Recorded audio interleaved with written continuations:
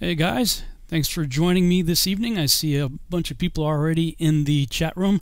Thanks so much for coming along for the journey. Again, we're going to continue our series down memory lane with my archive series that I'm doing here, uploading videos and presentations and things that I did going back 10 years ago now, in this case 9 years ago. Last night I gave the first presentation I ever did for a live big public audience. I mean, I had done a recording of that Mythology and the Coming Great Deception video in front of some friends and family, but what you saw last night was the first time being in the public scene in a big conference with 700 people. So it was my first time doing something like that. And this evening we're going to do I'm going to air the second presentation that I did at the Future Congress in 2011, and this is going to be the Mount Hermon-Roswell connection. Of course, all of this is the non-fiction foundation upon which the science fiction of Seed is based. You also notice that last night, let me switch over to my YouTube channel here. Last night, you'll notice that I uploaded an interview that Derek Gilbert did with me. The same day, it was actually later in the evening, the same day that I did the Mythology and the Coming Great Deception presentation. Later that evening, much later that evening, I was part of a panel discussion that included Jeff Patty and Russ Dizdar, again hosted by Derek Gilbert, talking about contending with the supernatural. That was fun. That went well into the evening. Was quite tired the next morning. First thing in the morning, I am not a morning person. First thing in the morning, I had to do the Mount Hermon-Roswell connection presentation. Really enjoyed it though. I had a really good audience for that. I was in a breakout room. I wasn't on the main stage for these, but I was in a breakout room. But still, there had to be close to 100 people crammed into that room, and it was standing room only. There were people out in the hallway leaning in, watching the presentation. So had some really good representation there. Really enjoyed that. Last night, when I aired the mythology presentation, some people who weren't here to watch it live tried to watch it after it went, after it was posted to YouTube, and it said it was blocked in your country. And the reason for that was that I had some clips at the beginning. Those who watched it live saw I had some clips from the History Channel's Ancient Aliens, and they flagged it. It's got a 2-hour video, and they flagged 2 minutes. 2 minutes out of a 2-hour video, and they blocked it in like 200 countries or something crazy like that. So fortunately, they had an option in YouTube for it said you can trim that section out.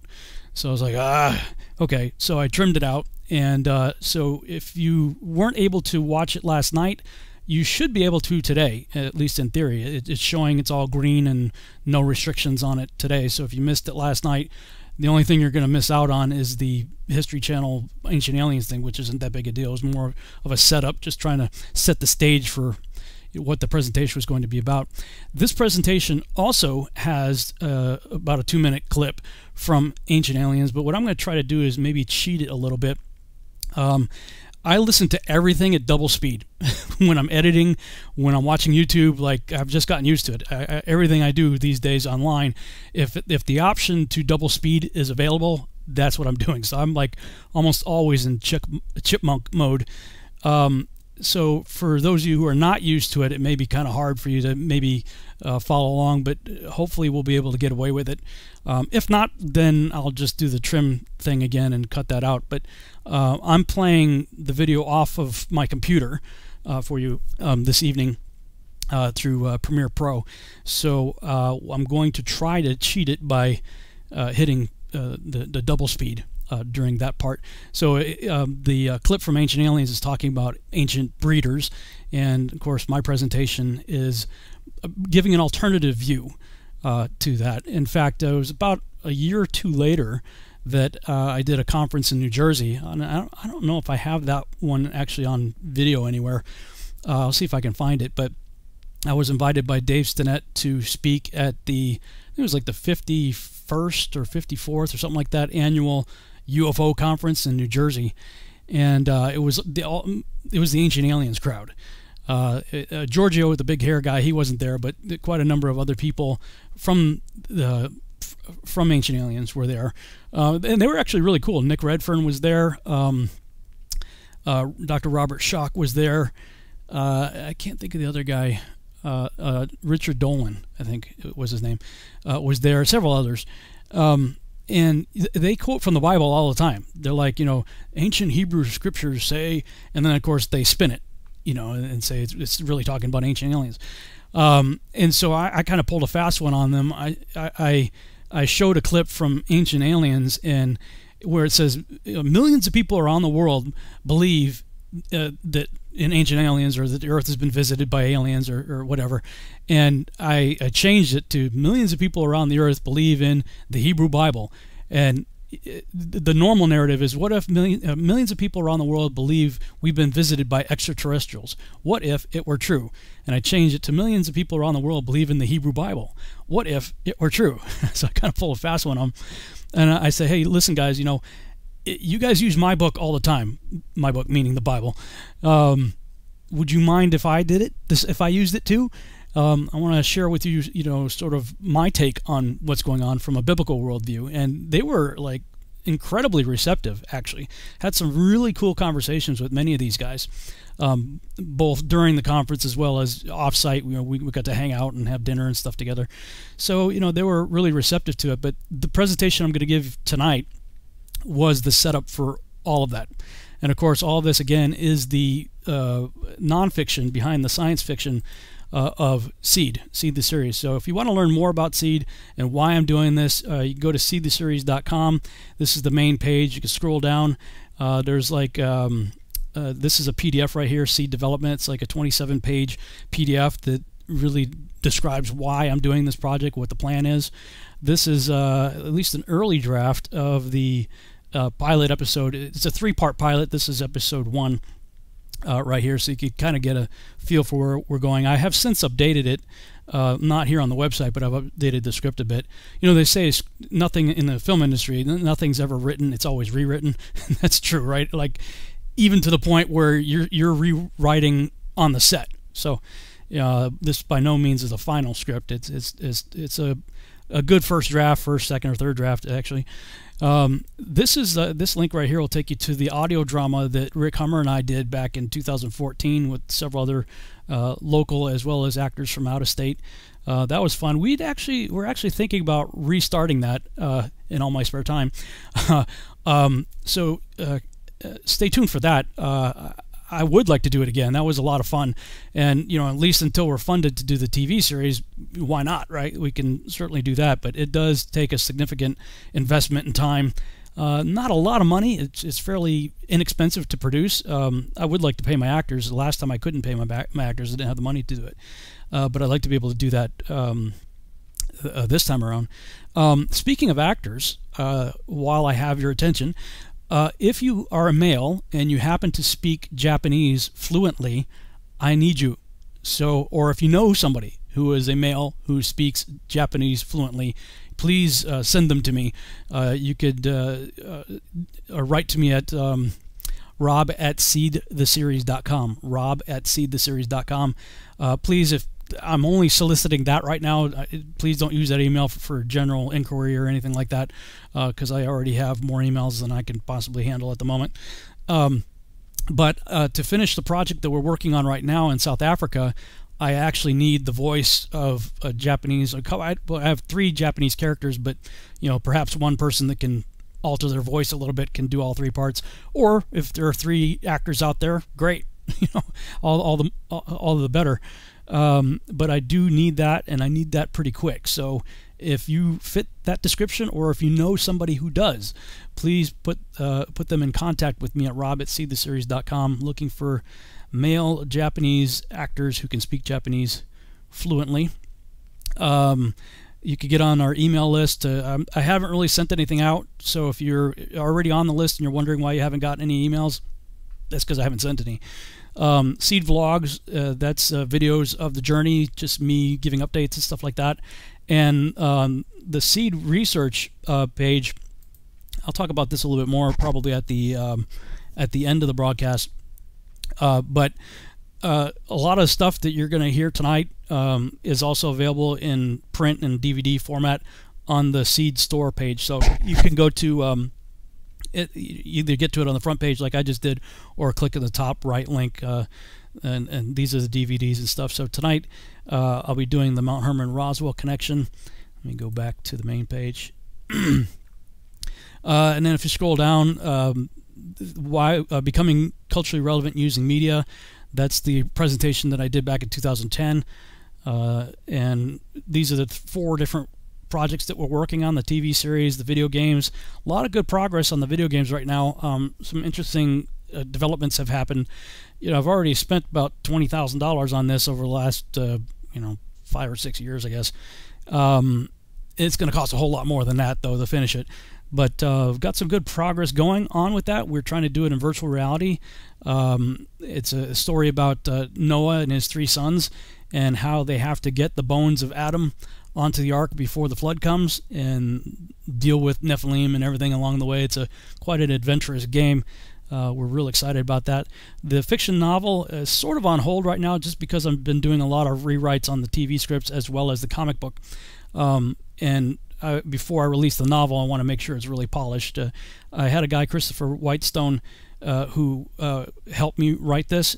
He took the scripts and started turning them into a fiction novel. Did a really good job with it, but it still needs some work, so that's temporarily on hold. The comic book, we had these done, and they came out really good. I'm like really happy with. Let me see if you can see the quality of it was very well done. Let me see if we can, there we go.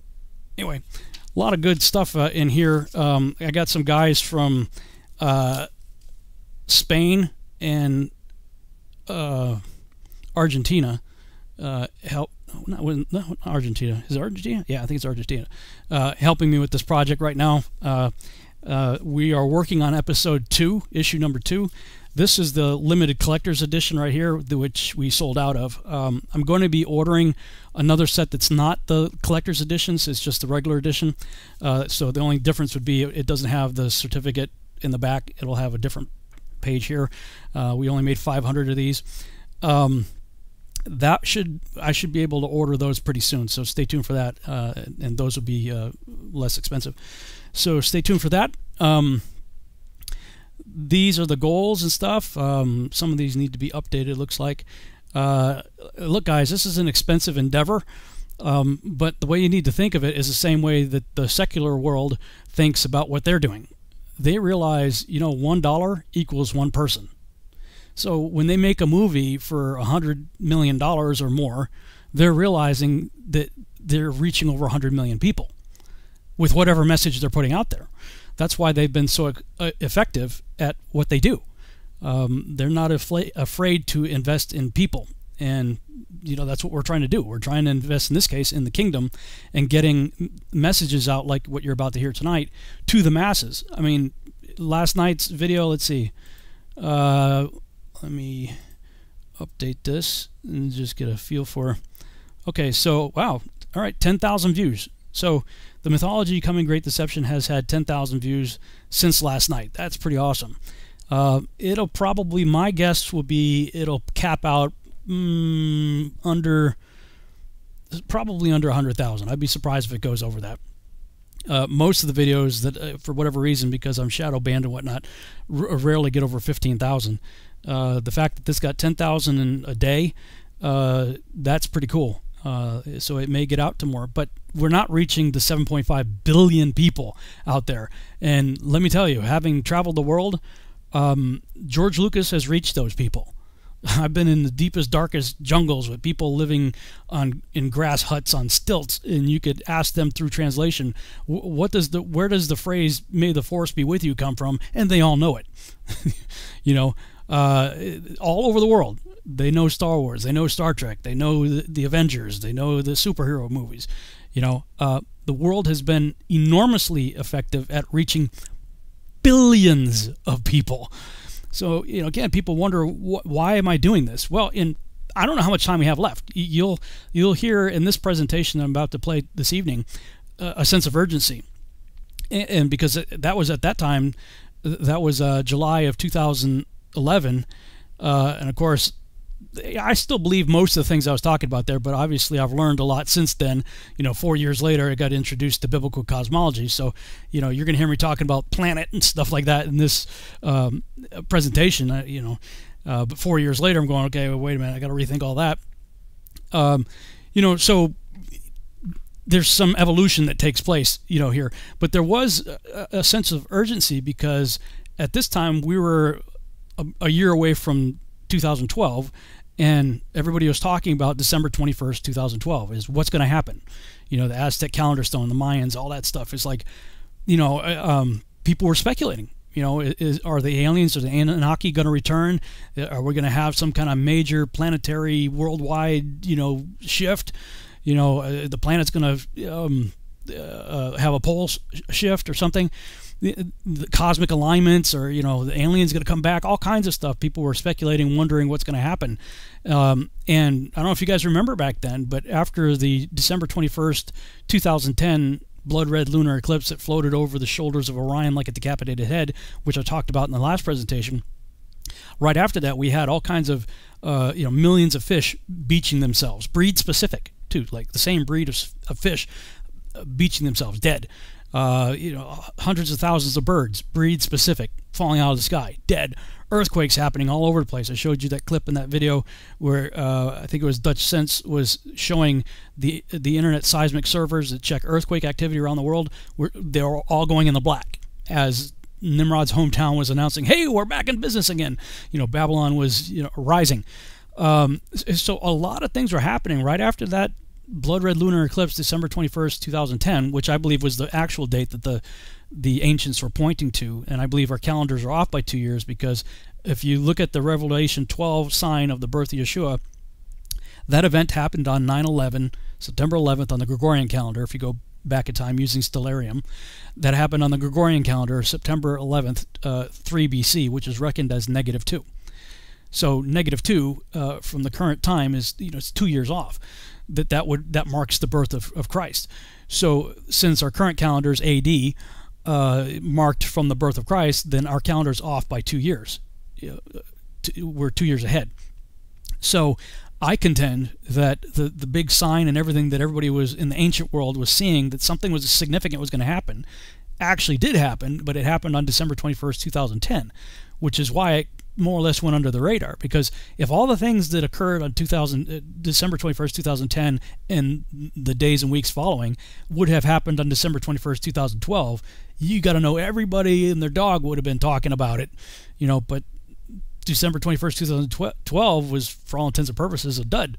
Nothing really happened. So, I think what really happened was 2 years prior. So, but at the time we didn't know that. This is looking back in retrospect now. So, giving the presentation, there's a sense of urgency because we were looking at December 2012 and wondering, is this it? Or are we in the last days? Now, here we are 9 years later, and we're going, what's going to happen? Is this the end times? Is the beast rising? Are we looking at the mark of the beast with the vaccines? And, almost all the questions people are asking today, we were asking back then in 2011. There was a sense that something's happening. Is this year going to be any different? I don't know. We may have more time, or we may not. All I know is we're supposed to occupy until he comes. What does that look like? Well, whatever he's called you, whatever Yahuwah has called you to do, that's what you're supposed to do. I've been called to do this, seed. So I'm occupying until he comes. If he happens to come back quick and I never get to make one episode, at least I tried. I will hopefully be found worthy of hearing well done because I was doing what I believe I was told to do. If we have more time, then we may actually make this happen. And I believe it's important that we do make it happen. Not that we make it happen, but that we yield ourselves to let him make it happen. But you know what? He does it through us. He's not going to just pop out a TV series magically on Netflix, just out of thin air. It takes people to make it happen. And so, my whole goal is to take all the research that I've done. I'm sharing quite a bit of it with you guys, now, showing you what I've been doing for the last 10 years, trying to go back in time and sequentially release these things so you guys can sort of see the journey that led us here. But realize the real goal is not to reach a few thousand people on YouTube or on our radio show or on blogs, you know, or books or DVDs. It's to reach the masses. And I'm convinced the only way to reach the masses is to put it in a format that the world will actually want to go see. And so, again, that's the reason and purpose behind Seed. Now, the content of all the stuff that's in the books and DVDs and everything I have, our website's BabylonRisingBooks.com. You can click on the store tab, and there's all kinds of special package deals and DVDs and books and timelines. Some people were asking about the timelines that they saw last night in the presentation. You can get the digital versions of those in PDF format, and actually in 300 DPI formats as well, that you could take to like a Staples or an Office Max or something like that, hand it off to them on a thumb drive or whatever, and they can print them out for you. And it's a good 3 foot long timeline chart. So if you're interested in that, you can check all that out. And all of this content, though, is available for free. If you click on the blog site, that takes you over here to the Babylon Rising blog, and all the stuff right here, book 1, The First Shall Be Last. This is the content in blog format that ended up being my first book, Babylon Rising. These links right here ended up being the content for my second book, Archon Invasion. The book 3 right here, this content right here, was pretty much what you saw last night in the Mythology and Coming Great Deception. Hasn't made it into book format yet. And the Last Days one, this is probably going to be a while, if we have a while, before I put that out in book, because right now my thoughts on end times and how they play out has radically shifted since I wrote this stuff back in 2010 and 11. Lots of different viewpoints. I do reference something, though, in this evening's broadcast, and that is the 7-year tribulation. And if you click on that page, it shows this timeline chart right here that you can just right-click and save if you're interested. I haven't really looked at it too much in depth since then, but just looking at it real quick here, I would say I still pretty much agree with it. I don't think my views have changed too much on it, but this is a timeline chart that actually takes into account the Nephilim, which you rarely ever hear unless you're in sort of the Tom Horn crowd. You're, you know, Skywatch TV and Prophecy in the News and all that. You really don't hear people talking about end times incorporating the whole idea of the Nephilim and stuff into it. So that's the first of its kind that I'm aware of, a timeline chart that actually does that. So I do reference that in this evening's presentation, so that's the link you can check out for yourself, going to, again, BabylonRisingBlog.com. Scroll down to the bottom where it says 7-year tribulation period. Okay, so let me switch over here and get ready to let me make sure my hard drives are all spun up again. Sometimes they decide to go to sleep when I'm not using them. And we should be able to get the presentation started. And again, I'm going to try to double speed the History Channel stuff so I don't get flagged in. All right, so I think it's all set to go. Here we go. Stand by.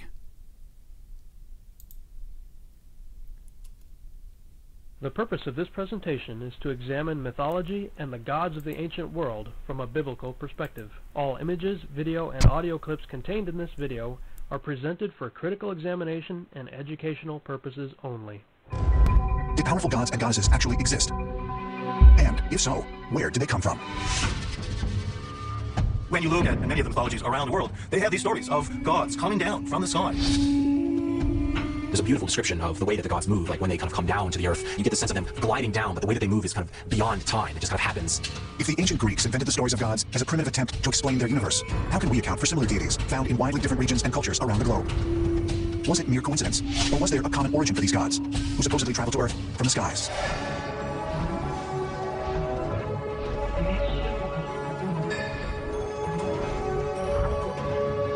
Welcome back. Our session today is called the Mount Hermon-Roswell Connection. And in order to kind of set the stage for this discussion, it's important that we get at least a kind of foundation on fallen angels. Just a little bit of a foundational starting point here with Ephesians chapter 6, verse 12, Paul says that we wrestle not against flesh and blood, but against principalities, against powers, against rulers of the darkness of this world, and against spiritual wickedness in high places. That's the enemy that we're fighting. We don't wrestle against flesh and blood. We're wrestling against spiritual wickedness in high places. Back in the late 80s, early 90s, I was in the Army. I was in the 1st of the 110th Air Cav.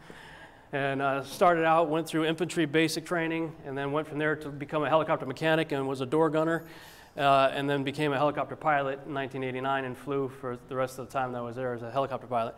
And when anybody joins the military, they'll go through some form of basic training. In the Army, we had a book called the Common Soldier's Task Book, and with that book, we had to get that was like our Bible at boot camp. With that book, they had to teach us what our chain of command is, so we knew who we were taking our marching orders from, you know, who do we answer to. And that's important, you know, so you're not getting conflicting orders from different people. You know who you take orders from and who you don't. So you got to know who's your chain of command, who do you answer to.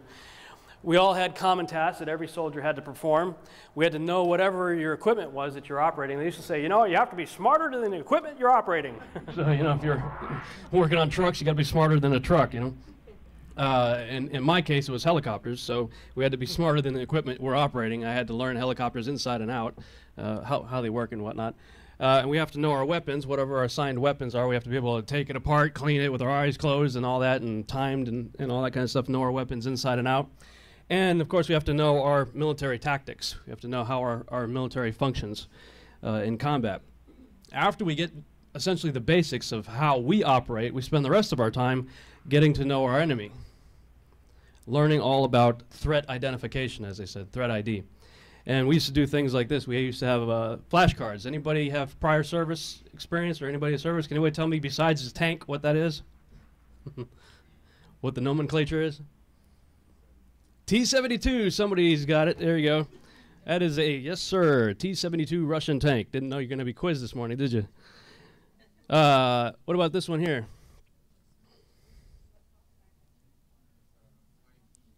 Yeah, there you go. Hind D.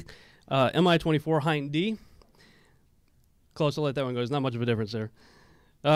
So we had to know it by line drawing, by silhouettes. We had to know it by photograph. We had to be able to readily identify our enemy so that in combat we could know the difference between that and that. Good guy, bad guy. Now, obviously, if they're shooting at you, that's a pretty good indication of which one's which, right? But you can see how similar they look. You know, that's a U.S. Apache helicopter, and that's a Russian Hind D. I had no idea how much that training would pay off recently. Anybody know who Steve Quayle is? Anybody know who Steve Quayle? He puts out a newsletter every now and then, kind of keeping people up to date on what's going on in the world. And you know, I already kind of one of those tinfoil hat wearing guys, you know, somewhat conspiracy minded just to begin with. And he put something out, I think it was in October, November, somewhere around there, saying that it looked like we could be heading for a bank holiday, that the banks could shut down, you're not going to be able to get your money, and you know, it's not going to be a good thing. And so, Mr. Griffin talked about it the other night too, as well. You know, putting your money into hard assets like gold and silver and whatnot. And so I was looking at the world market and looking at the news and looking at Steve Quayle's newsletter, and I'm thinking, you know, I don't have a whole lot of money in the bank anyway, but I had an HSA account that I wasn't really doing anything with, had about $3,000 in it. So I thought, I'm going to liquidate that and pull it out and put it in silver. So you got to put yourself in my brain, okay? Here I am, conspiracy-minded guy, get this thing, there's going to be a bank holiday, everything's going to be horrible, riots in the streets and all that, so I'm going to take my money out and put it in silver. So I get my money out of the bank, and I walk out of Chase Bank, and I look up, and this is flying right at me. I'm like, oh my God, it's a Russian Hind D flying over Plano, Texas. And I was on the phone with a buddy of mine who is a former airborne guy, and he's like, no way. I'm like, yeah. And it was coming in for a landing, coming in real low. And so I'm freaking out. I'm already thinking Red Dawn. How many of you saw Red Dawn, right, back in the 80s? Right? For those of you who didn't see it, it was a Russian invasion, right? And you know, Patrick Swayze is in it. And the movie opens up with these high school kids sitting in the classroom, and all these Russian paratroopers are landing in the football field. And the teacher walks outside and says, hey, what happened? You guys blow off course or something? The guy takes his AK-47 and blows him away and starts shooting up everybody. And Patrick Swayze and some of the other high school kids form a resistance movement called the Wolverines. So I'm beginning to go into Wolverine mode. And so I see that the thing went to go land somewhere, so I'm looking for it, and I get in my car, I'm going to figure out where this thing went. And so I drove around a little bit to try to get to that area, and I'm at a red light, and I look up, and I see a second one coming. This is it. The balloon's going up. Here we go. And so this is a picture of it, if I can get this thing to work right here. Yeah, this is it flying over the street there. It's on Park Avenue in Plano, Texas. And everybody is pulling over to the side of the road and pulling out their cell phones and iPhones and whatnot and taking pictures of it, as I did, taking pictures right here. But there's a gas station right across the street from where this is, and me and a couple other guys are kind of looking at each other. We're looking to see how many good old boys might have a shotgun in the back, you know, forming our tactics already, you know. And so the helicopter starts to wind down, and all these people start walking out to the helicopter. I'm like, didn't you see Red Dawn? What's the matter with you people? I'm thinking, oh my God, we're about to see a massacre. You know, and I'm looking around trying to see where the other helicopter was because I saw two of them. Well, as the helicopter finally shut down, I saw some civilian guys getting out of it. I'm like, what? And so obviously the situation, I calmed down a bit, you know, and I walked over to the guy, and it turns out that there's a Russian air museum in Lancaster, Texas, and they have all kinds of Russian equipment, Cold War equipment. And these guys were hungry for a Firehouse Subway sandwich, and they just went out for a joyride and flew out from Lancaster to Plano to go get a sandwich. I said, dude, you almost got wasted, man. Me and those guys over there, we were turning into the Wolverines, man. You were in trouble. Now, we can laugh about that in hindsight, you know, hind deep. But, didn't even plan that. That wasn't in the script. But what that said to me was I was prepared. If that was a real-world scenario, if it was, in fact, a Red Dawn scenario, I was ready, as were just a very few other guys with me in the gas station. These people were all dead if it was a Red Dawn scenario. And I had my money, but it wasn't in silver yet. I didn't get that far. But I think it's important when we're talking about the principalities and powers and spiritual wickedness that we're up against, because it says in 2 Corinthians, and no wonder, for Satan himself masquerades as an angel of light.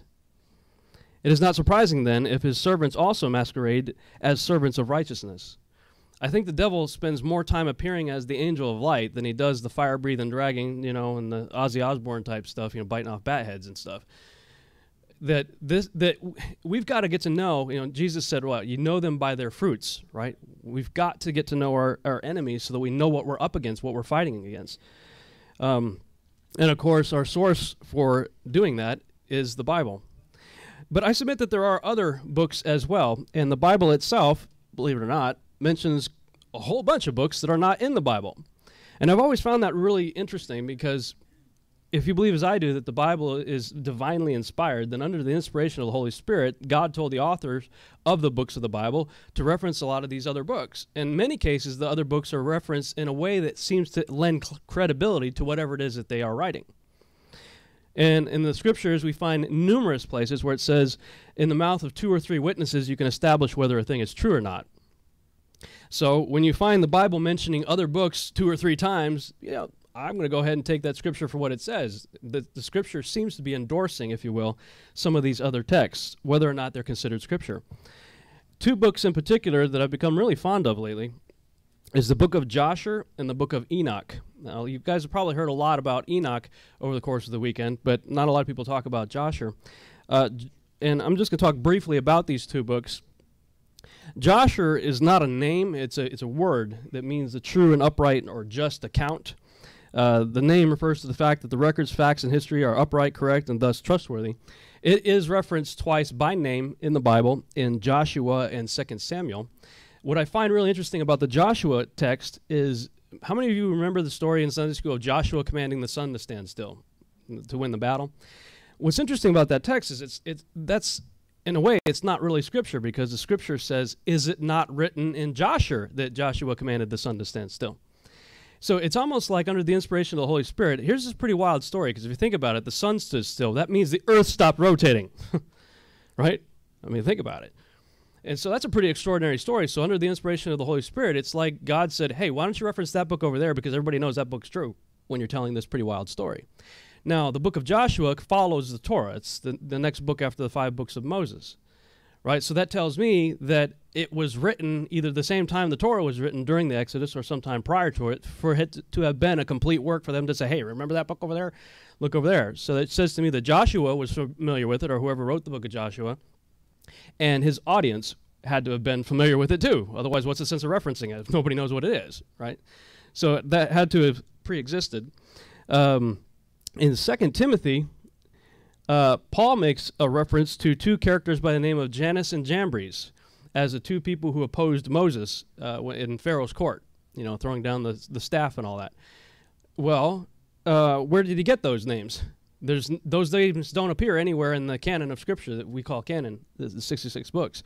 He got it because he was a learned scribe, studied under Gamaliel, was very much familiar with the ancient Hebrew texts, and so he was referencing the book of Joshua because that's where you find those 2 characters' names.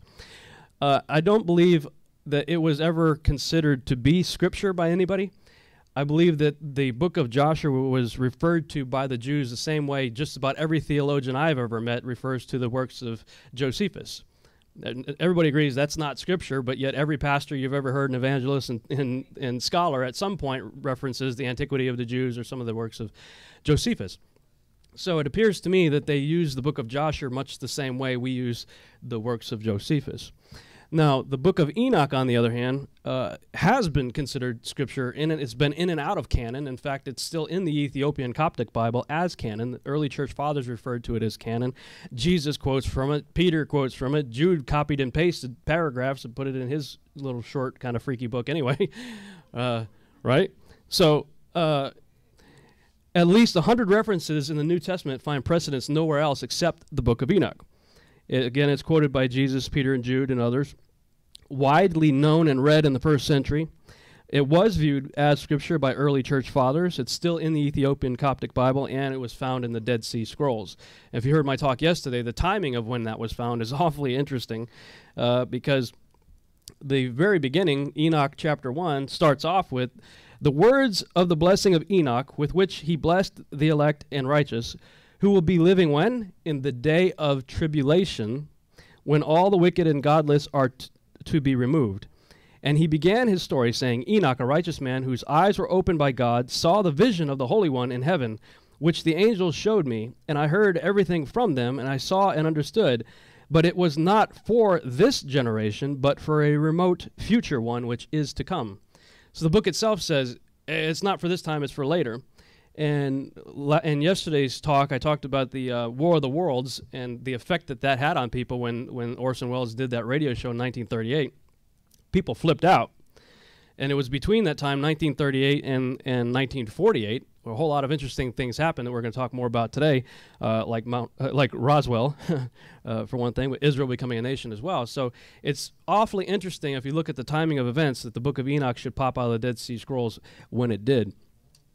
The reason I like these 3 books, of course, the Scriptures, the Bible, but when you take the Bible and combine it with the books of Joshua and Enoch, a very interesting and detailed story unfolds regarding the fallen angels, who they were and what they did. Just looking at Scripture itself, just looking at the canon of Scripture, the 66 books, you know, how many angels fell with Lucifer, right? 1/3, we know that. 33.33%, remember that number, 33.33. But how much do we really know about that 1/3 of the fallen angels? You know, we know Lucifer is their leader, but we don't really know a whole lot more than that. You maybe get some vague references like the Prince of Persia, that, you know, Michael and, you know, all that. But we don't get a whole lot of details about the fallen angels in the 66 books. Of course, Lucifer being their leader, the woman said to the serpent, Lucifer being the serpent deceived me, and I ate. So the Lord said to the serpent, because you have done this, cursed are you above all livestock and all wild animals. You will crawl on your belly, and you will eat dust all the days of your life. And I will put enmity between you and the woman, and between your offspring. Whose offspring? The devil's offspring, the serpent's offspring. Interesting. And hers. First prophecy in the Bible. And he will crush your head, and you will strike his heel. How many of you know getting your head crushed would be kind of bad? So what do you think the devil did? If the devil's the first prophecy given is that her seed is going to crush your head, what do you think he's going to do to her seed? He's going to try to mess with the seed, isn't he? So he doesn't get his head crushed, right? So the first thing he does is he gets two brothers to get into a fight and one to kill the other one. They only have two children, Cain and Abel, and Cain killed his brother. Now, obviously, if you're looking at that text, it seems that Cain was predisposed to listening to the voice of the enemy, and Abel was predisposed to listening to the voice of God and being obedient. And so the devil got the one that he could get to listen to him to kill the good one, right? So how many of you know that if you lose a child, especially to a traumatic event such as that if you have another child, you're going to become extremely protective over your next child, probably even overly protective. So I don't believe the devil was really able to get to Seth too well, not like he did to Cain anyway. And so he turned the page to chapter 6 of Genesis, and you got plan B, I think, where the sons of God, which is B'nai Elohim, if I'm pronouncing that right in Hebrew. I really get frustrated by seminaries and pastors and people who teach the Sethite theory that the sons of God are the sons of Seth and the daughters of men are the daughters of Cain. That's ridiculous. The same Hebrew phrase is used in the book of Job, referencing the angels and how Lucifer appears before God and, and all that. So they can accept that phrase, the B'nai Elohim, is angels in Job, and yet they deny it in Genesis. That's just, I don't understand that. But anyway, the text says what it says. It's the angels come down, and they mated with the daughters of men, and they created a creature called the Nephilim, angel-human hybrids. And as we learned yesterday in the teaching I did yesterday, they were the heroes of old, men of renown. Now, Nephilim, if you think of the Bible, okay, if that's all there is, the Bible, here you got the Torah, you're 6 chapters into the first book of the Bible, and he's mentioning a word, Nephilim, who's that? What's that? Again, it presupposes that Moses, of course, he talked directly with God, but it means the audience that he was writing also, when he wrote Nephilim, everybody said, yeah, okay, we know what that is. Well, how did they know? There had to have been something, other text or something, for them to know what the Nephilim were in chapter 6 of the first book, right? Again, they were not the children of Cain and Seth's offspring. So Moses seemed to have access to other information, and so did the people who listened to him and read his writings. Now, is there any proof of Nephilim on the planet? I believe there's lots of proof, actually. I started doing some research on the conehead skulls there from Peru, I believe. That's really interesting research.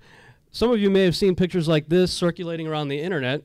A lot of people say it's a fraud. They say it's Photoshop. I am a Photoshop expert, so I could create stuff like that. I know how that can be done pretty easily and very convincing. But I submit maybe they're not all frauds. Because these days, especially if Steve Quayle's got a really big book on giants. It's pretty amazing, documentation of all the finds of giants, skeletons and whatnot throughout history. But recently, in the last 100 years or so, people like the U.S. government and the Smithsonian and even the Vatican tend to get involved as soon as a giant bone is found, shut down the site and get rid of the evidence and discredit the guys who found it. That seems to be a motive these days. But at the Mount Blanco Fossil Museum, look at that femur bone right there compared to this guy who's probably close to 6 feet tall. He's standing next to a very big guy. And there's a jawbone, of course, compared to a cast of a normal person. And you may have seen this kind of circulating around the internet as well. This shows some of the various skeletons that have been found throughout history and the dates and whatnot. And you notice this 36-footer here was apparently found in 650 BC, 640 AD, somewhere in that time frame that has been found in the dirt. So there is evidence that giants indeed walked this earth. Now, when we look at the book of Enoch regarding the book of Enoch talks about 200 fallen angels, a class of angel called the Watchers. Now, we know that there are different classes. There are cherubim, seraphim, archangels. There are all these different classes of angels. And one of the classes of angels that's actually mentioned in the book of Daniel is a watcher. And the book of Enoch records that there were 200 Watcher-class angels that landed on Mount Hermon in the days of Jared. I think it was Noah's great-great-granddaddy, if I remember right. And the text names 20 of those 200 as sort of the captains, the leaders over those 200, with Samjaza being the leader of all of them. There's one name up here that's not up here, I should say, in this list. It appears later in the text, and that's Azazel. And that was mentioned, I think, by Gary Stearman or somebody this weekend mentioned Azazel. And that is mentioned in your scriptures. Leviticus 16, if I remember right, it's the scapegoat, where they would cast lots and either for the Lord or for Azazel. What's interesting about the text is it says that the fallen angels are allowed to do what they did for a certain amount of time, and then finally the narrative takes you up into heaven, and we know from the canon of Scripture that we have Michael and Gabriel, archangels, but a lot of these other texts reference two other guys, Uriel and Raphael. And so Michael, Gabriel, Uriel, Raphael are looking down and seeing what Samjaza and all these other guys are doing. And they're like, Lord, how long are you going to let this happen? Look what they're doing. Look what Azazel's doing. Azazel essentially taught the art of pulling the metals out of the earth and creating weapons and the art of war. And so God assigns Raphael to bind Azazel in chains in a place called Dudiel out in the desert someplace. And he says something really interesting. He said, ascribe all sin to Azazel. And so that's why, and it's very strong in the Hebrew mindset, actually, this whole concept of Azazel. But they would send the scapegoat out to Azazel. Why? Because all sin had been ascribed to it. We're familiar with the scripture, Isaiah 1:18, though your sins be as scarlet, they are made white as snow, right? Everybody familiar with that? Well, that's actually related to that whole Azazel story. Because what they would do is they would tie a scarlet ribbon around the horns of the scapegoat, cut a piece of it off, and put it on the temple door, send the scapegoat out to Azazel, and then wait. And then supernaturally, the scarlet red thread would turn white to show that God had accepted the sacrifice of the offering. What's really interesting is for 40 years leading up to the destruction of the temple in 70 AD, it never turned white. Back off 40 years from 70 AD, and what do you got? What do you get? Jesus, right? God said, this is a sacrifice that I'm going to accept. It's very interesting. But Google Earth is a fun program to play around with, so I decided to look and check out Mount Hermon to see where it is, and so this is where the 200 fallen angels called Watchers landed on planet Earth.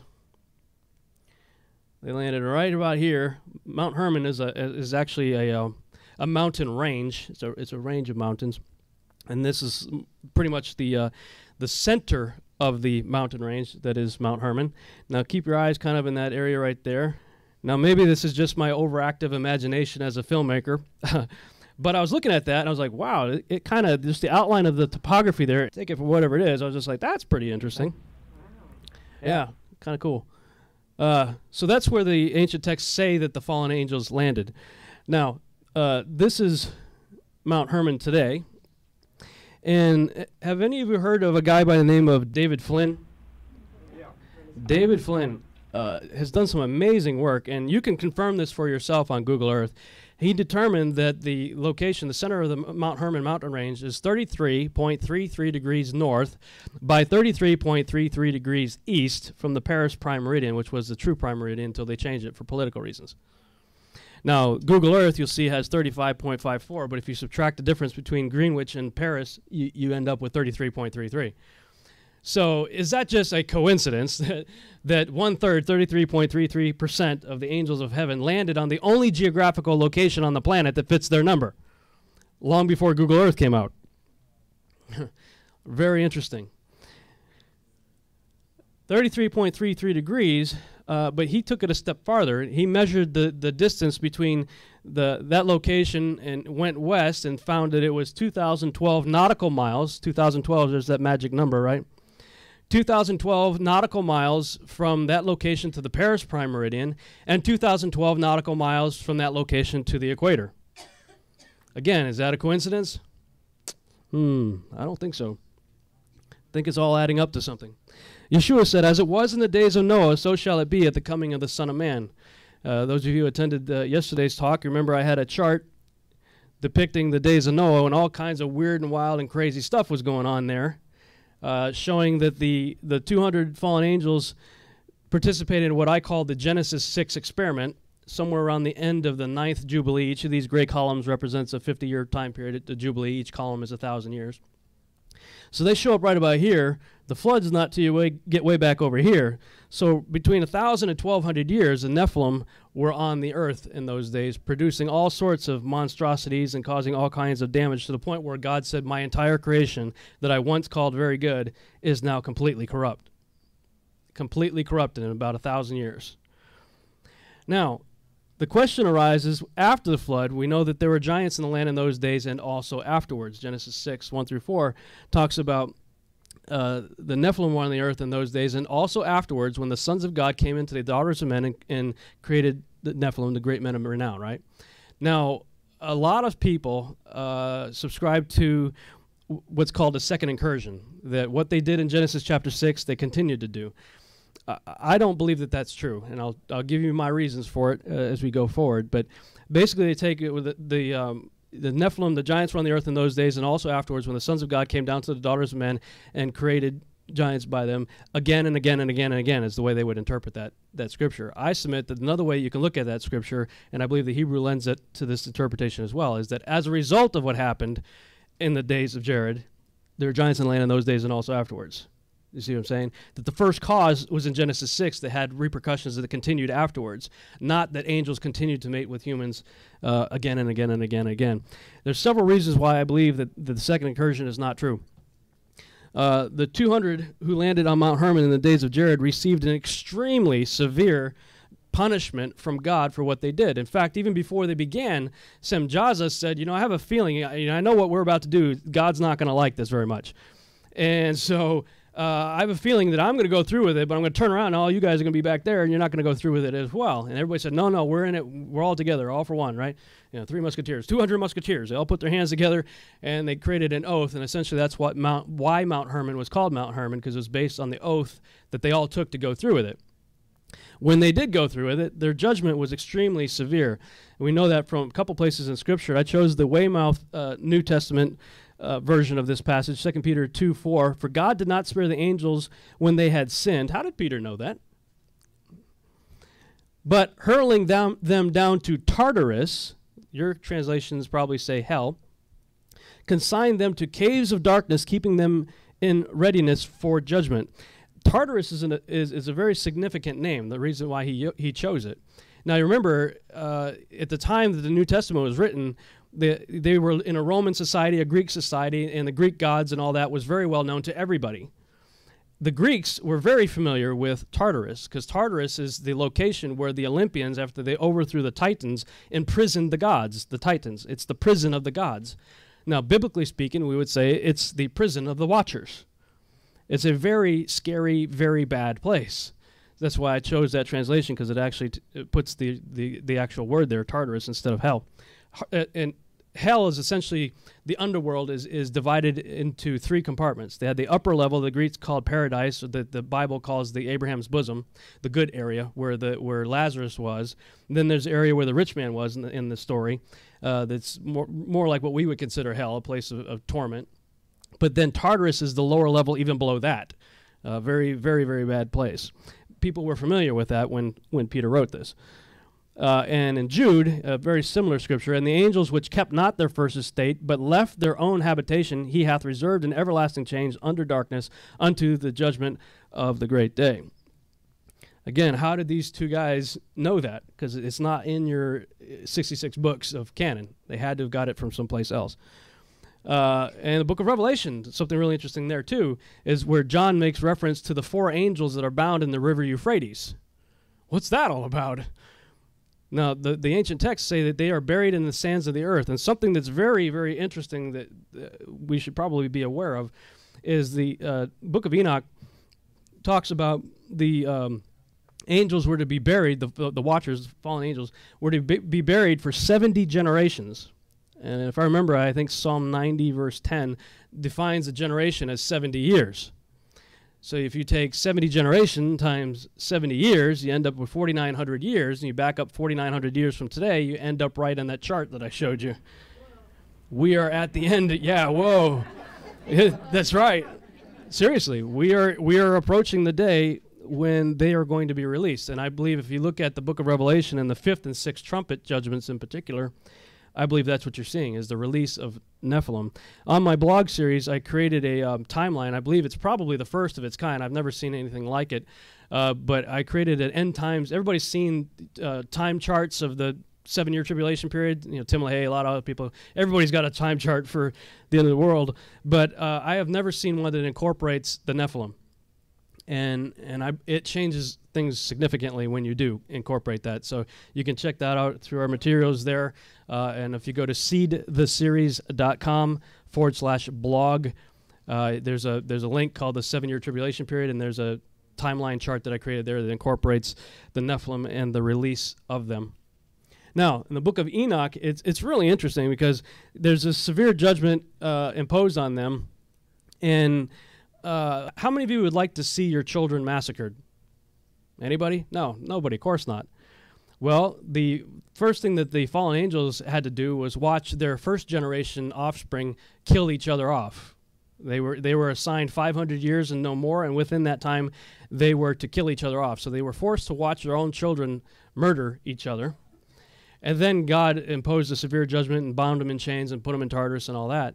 And so they essentially hired Enoch to more or less be their attorney and present their petition to God. And so God said, okay, I'll play your little game. I'll work with this whole attorney thing. Okay, here you go, Enoch. This is what you're going to tell them. No, I do not accept your petition. I do not forgive you. You will never have peace. It's a pretty severe judgment that God gave the watchers through the words of Enoch. And it says there, then I went and spoke to them all together, and they were all afraid, and fear and trembling seized them. These guys were terrified by the judgment that was about to be imposed upon them. So I ask you, if you're like in the military, let's say, and a platoon of your buddies is assigned to a task, and the task goes really bad, and the judgment for doing so is horrible, and you are watching this, how likely are you going to be to volunteer for that same duty? Are you going to volunteer? You just saw all your buddies, what they did went horribly bad, and the judgment that they received was horrible. So are you going to volunteer to do the same thing? No. So can you imagine any of the other... Okay, Lucifer's already outnumbered 2-1, right? So do you think he wants to risk any more of his people either? If that's the sentence for doing what they did, every time they did that, they would lose more people. So A, I don't believe anybody's going to volunteer for it, and B, I don't believe Lucifer would take the chance of risking more people. That's my opinion. And regarding the terror, there's evidence of that also in the scriptures where Jesus comes across the maniac of Gadara. They had the legion, right? And he asked them what their name is, and they said, legion because we're many. And it says, and they begged Jesus repeatedly, do not send us into the abyss. Please do not send us into the abyss. Shows that the demons were painfully aware of the horrors of the abyss as well. Put us in the pigs anywhere, please. Just don't send us into the abyss. Again, the judgment was extremely severe. Now, this is from the movie Clash of the Titans that just recently came out. The pre-flood giants were absolutely huge. The book of Enoch says, and they bear great giants whose height was 3,000 ells. I've read many scholars that translate the 3,000 ells to be 300 cubits, which is 450 feet. Interesting number because that's the same number as the length of the ark, 300 cubits. But if you can imagine a 450-footer, that's pretty huge. Now, we have trouble imagining that, but the Greeks didn't have any problem imagining that. They called them the Titans. The Titans. So the pre-flood giants were extremely huge. The post-flood giants, if you think of them in Greek mythology terms, you would have the Titans versus the Olympians. The first generation Nephilim were 3 to 4 times larger than the tallest of the post-flood giants. So something clearly happened for them to be that much smaller. And we have evidence of the post-flood giants and some of the heights. And we've seen this chart if you came to my talk yesterday. You got the average 6-footer guy right there. Then you got, just for sake of scale, you got what I call the Goliath scale, which scholars would place anywhere from 9 to 12 feet, depending on who you read. Then you have the Og of Bashan scale, roughly 15 to 18 feet tall. Then you got the Canaanite giants there, and Amos 2:9 talks about the Amorites being as tall as cedar trees.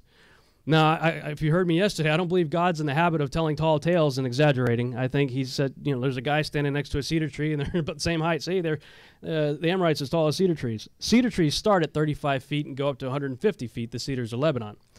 So they were huge, but they were not as big as the pre-flood giants. Post-flood giants, maybe the max about 150 feet compared to 450 feet.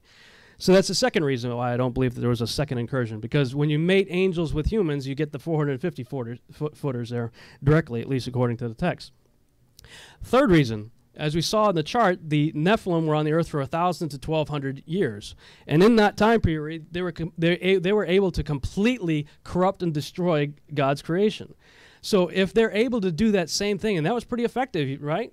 You'd have to admit that, 200 watchers corrupting God's entire creation in 1,000 years is a pretty effective campaign. Well, they've had nearly 5 times that amount of time to do the same thing. If all they had to do is what they did in Genesis 6, why are we still here? They should have destroyed the earth 5 times over. Fourth reason is the text itself in the canon of Scripture. When the spies went into the land and they brought back the report, they said, we look like grasshoppers compared to those guys. It says that the descendants of Anak come from the Nephilim. Where do they come from? Nephilim. It didn't say those giants were coming from angels mating with humans. It said the Nephilim were of the Nephilim. These are offspring of Nephilim. So it appears to be a genetic issue there. We saw the Nephilim, ha-Nephilim there. The Anakites are from the Nephilim. This phrase, from the Nephilim, is min ha-Nephilim. You'll notice there's no yod here. You have the same word spelled 2 different ways. I think the reason why this is done here is because this is the way it's spelled in Genesis 6. The writer wants to link these Nephilim after the flood with the ones before the flood. And if that's the case, if the Anakim came from, in other words, were related to the Nephilim from before the flood, you don't need the continual cohabitation. You have a genetic relationship intact, so to speak. And then, of course, in Amos, it's talking about the Amorites, and we know that the Amorites were children of Canaan. Okay, so based on the testimony of Moses and Amos and the striking lack of any mention of angels in association with all post-flood accounts of giants, I believe that the Nephilim seeds continued via genetics, not copulation. What does that mean? As I was looking at the lineage of the sons of Noah, and if you saw my talk yesterday, you know where I'm going with this. The children of Ham, especially in the lineage of Canaan, were giants. Those were the Amorites, the Jebusites, the Hivites, all the ites that Joshua and his boys had to take out, and later David and his boys had to take out. They were sons of Canaan. Now, Mitzrayim also, Mitzrayim, had a son named Caphtor who settled Crete. Crete is where all of Greek mythology originates from, so you got giants coming out of him. Nimrod, I believe, was also a giant, and that's Cush. That's 3 out of 4 children that Ham had that all had giants. And so if angels aren't doing it, what do we have left? If Noah and his wife are pure, that means that his 3 sons were pure. So Ham was pure, just as pure as Shem and Japheth was. The only thing that makes any sense to me is that the wife of Ham probably had corrupt seed in her own genetics that perpetuated after the flood. And the same may be true with Japheth's wife. If you look into Gog and Magog, they were also giants. So I believe that it passed through that way. Now, people would say, that's absurd, Rob. Why would God allow Nephilim's seed onto the ark? So the idea of one of the wives being contaminated in some way, with all due respect, I can't go there. So God wipes out the whole planet, but he misses Ham's wife? Huh? Just doesn't work for me. Second incursion. I just throw the question right back at him. Your suggestion of a second incursion is even more absurd, because if God had to destroy the entire planet because it had been completely destroyed because angels mated with women, why would God allow them to do that again? So I think it makes more sense that he would allow genetic seed, whatever dormant Nephilim genes, to pass through is a lot less absurd than the opposite situation there. But ultimately, why does God do anything? He does it to get the glory. Right? Now, he got the glory for the flood, but in the post-flood world, he got the glory through 80-year-old guys and little shepherd boys, right? Little shepherd boys. He got the glory through his people. And finally, regarding this whole issue, which is going to take us into the Roswell scenario, if all the angels had to do was have sex, then what's the deal with all this genetic experimentation and alien grays? Why all that? That's a whole lot of trouble, you know, scientific experiment, extraction of seed and implanting of embryos and all of that nonsense. If all they had to do was have sex, what's the deal with this? My belief is that the grays are actually biological suits that the demons have created for themselves. They are disembodied spirits that are always looking for a body. But a funny thing happened when Jesus showed up is they started getting casted out of bodies. And then Jesus replicated himself and his followers went around casting out demons too. So that becomes a bit of a problem, doesn't it? You know, you possess somebody and the Christian shows up and casts you out. So I believe that they decided, you know what, we're going to create our own bodies. And so you got all sorts of genetic material being extracted from humans as well as animals. I believe these are biological suits that they've created to do tangible work on this earth. What are they doing? Well, there's this short video I put together by Dr. David Jacobs. Have any of you heard of Dr. David Jacobs? He's interviewed a lot of people who have claimed to have alien abduction experiences, and this is what he has to say based on his years of research.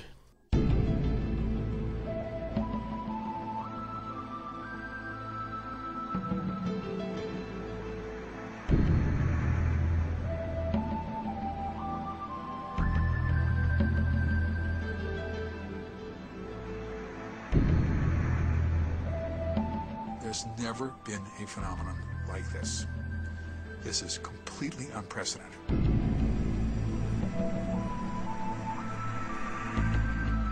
Everything that happens on board is for a reason, everything is logical, everything is rational, and everything is understandable with enough information. This was not a learning experience, and it wasn't an experiment. They weren't trying to figure out what makes us tick. The evidence suggested that this was a program. There is a reason for this program to be put in place. That's what the evidence clearly points to.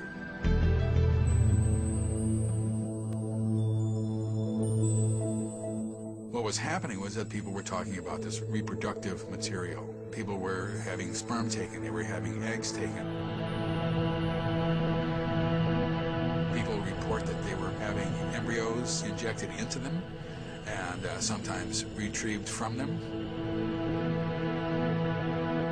What we conclude is that maybe these people are creating hybrids, creating a special race of people with DNA from us, human DNA, and with the alien DNA, creating people that are, I guess, more intelligent, more sophisticated. And I have heard other people tell me stories alluding to that effect.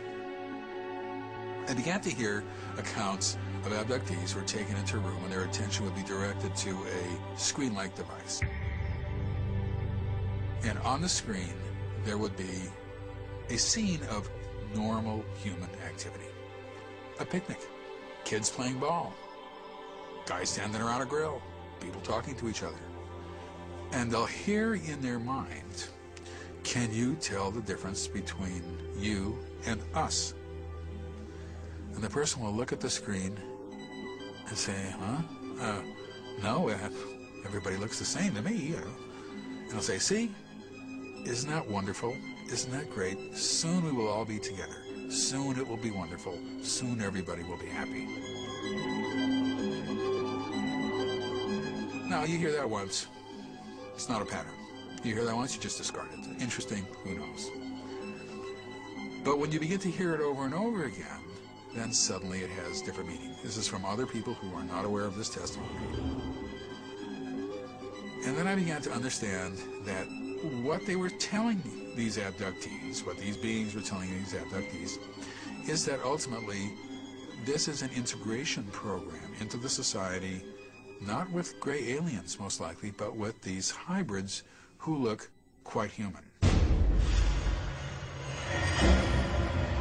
For years and years and years, people would write to me and say, oh, well, are adult hybrids walking among us? And the answer is absolutely not.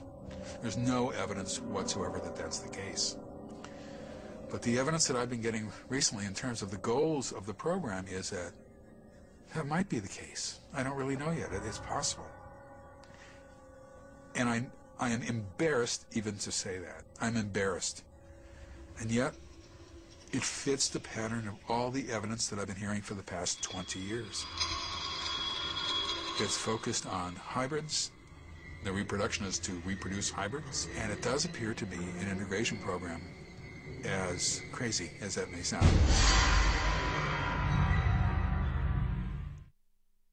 Puts the whole scripture, as it was in the days of Noah, so shall it be at the coming of the Son of Man, into a little bit more focus, doesn't it?